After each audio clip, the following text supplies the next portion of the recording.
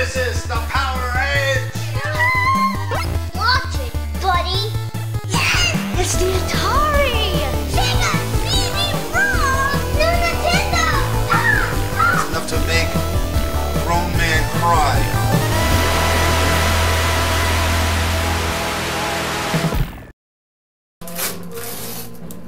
Banjo-Tooie!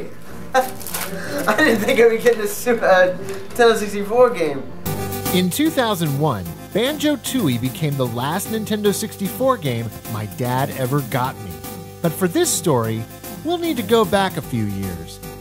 When Nintendo launched the Nintendo 64 in 1996, gaming had officially changed. Graphics, gameplay, and presentation were evolving. Welcome to the next level, Nintendo! Yeah! Dad, a gaming enthusiast and lover of film and creativity, was there with the video camera, documenting every major release. He even rented a Japanese Nintendo 64 way ahead of its US debut. This is it, the Japanese machine, and we got it. Super Mario 64 was a revelation for me. It opened up a new doorway of imagination and possibilities.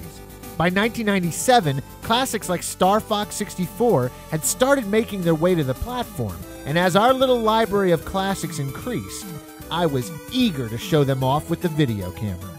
And you know what? Dad was too. Here he is filming a 4-player deathmatch on Duke Nukem 64. It's a launcher. What's up? Oh! What's up? You were standing there and I went through the portal and I repaired. Somebody was just standing there like this with their back to me, so I was like, hey, why not? Someone killed me. I just busted somebody. It was me. Wait a second, I just jumped off this. Okay, now I got armor. Cool. From on the couch, What's this thing up down here, right? What? Yeah, On get your it. screen. Get it before. Get it. It's atomic health. Yeah, it's atomic health. Yeah. There you go. Oh, yeah. Boy, do I feel good. You're still -1. Hey, son of a gun. Hello, where am I? Hello? It's hard to imagine it these days, but this was how we gamed back in the late 90s. 4 people sitting around a video game console and a television, playing a game together on the same screen. See? We're gonna charge it up with the A-Deck.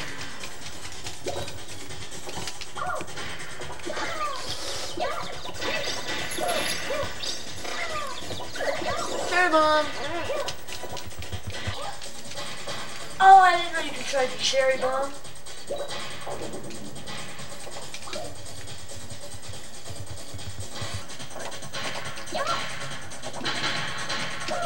Ugh. Oh no! Oh man, that thing came down right on me. Killed me. The Nintendo 64 was a multiplayer powerhouse.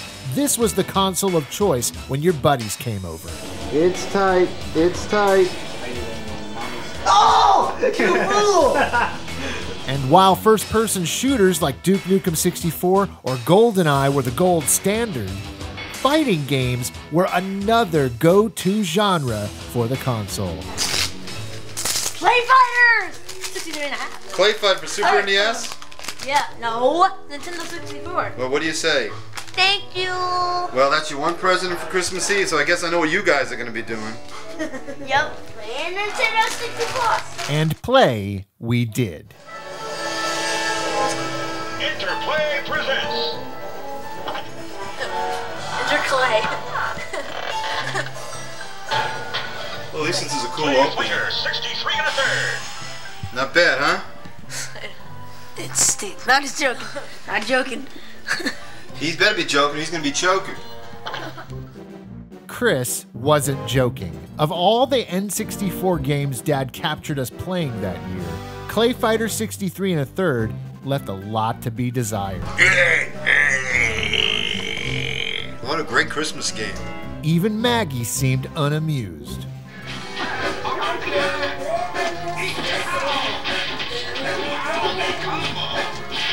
Lousy combo said. He's gonna use chopsticks on me.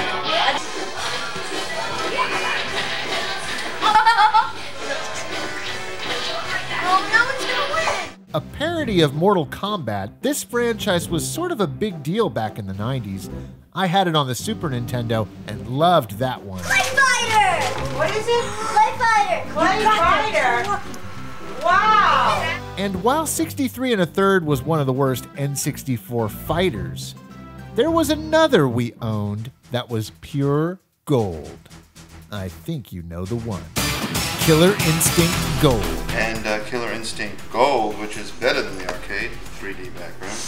Man, look at all these. We had a lot of fun with Killer Instinct Gold. In fact, we reviewed the game back in 1997 on my living room carpet in front of our television. There's finishing moves where you can knock people off the building and they'll die. It was part of a series that we were creating called The Game Viewers. Me and my buddy Brian would review Nintendo 64 games, but we never got past the first review, Killer Instinct Gold. Hi, this is Tyler. Me, Brian. And we're here to bring you Nintendo 64, our first volume of Game Viewers. We're here to show you Nintendo 64, which is a great system that came out in September the 30th, 1996. We'll start with a magic hat, right here. Back in the background, we're showing Star Fox 64. We'll take something out of the hat, whatever game it is, we'll show you on the screen.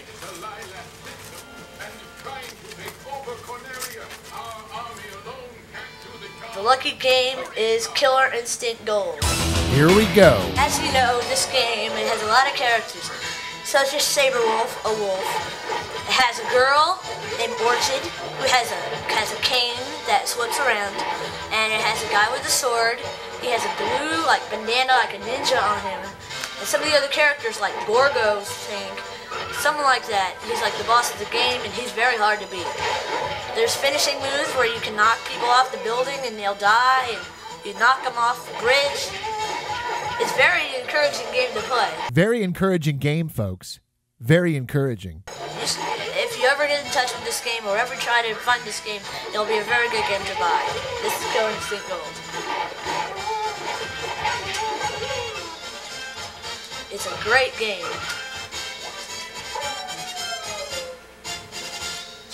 Oh yeah, this is going smoothly. This is the fatalities. This screen shows fatalities. He didn't do any fatalities. Well, the time just ran out, so now he's versing Maya. Maya lives in the jungle, and the music on the jungle level is very good. Maya has these daggers that she throws. She's like a little jungle girl, and she's like very good to play with. She's very quick, very athletic.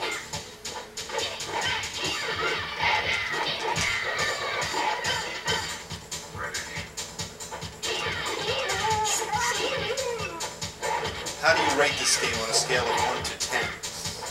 I give it a 10. No, I give it an 8. Excuse me. Brian, what do you give it? 8 and 8's are pretty good. 8 rates as a great game. 9 rates as a fantastic game. 10 rates as a mega hit. 1 rates as a sour. 2 rates as poor. 3 rates as clumsy. 4 rates as not very good. 5 rates as mediocre. 6 rates is very good. 7 rates says cool. I told you 8 is great. 9 is fantastic. 10 is a mega hit.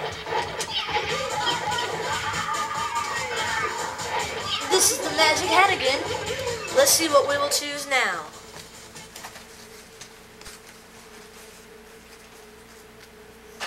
Brian? Just then, the camera battery died. We would never remember what the next game was going to be, nor did we ever attempt to do something like this again. Of all the consoles I grew up with back in the 80s and 90s, I think the Nintendo 64 was the one I played most with friends. It was the first console to have dedicated 4-player support built right into the system. There was nothing better than spending a day inside the house with your buddies, 4 Nintendo 64 controllers, and a multiplayer Nintendo 64 game. These were days lived and time spent with good friends and family that I'll never get back. I'm just glad Dad got so much of it on tape. because 1997 and the Nintendo 64 represent some of the fondest memories of my retro life. It's Maggie, the Christmas dog.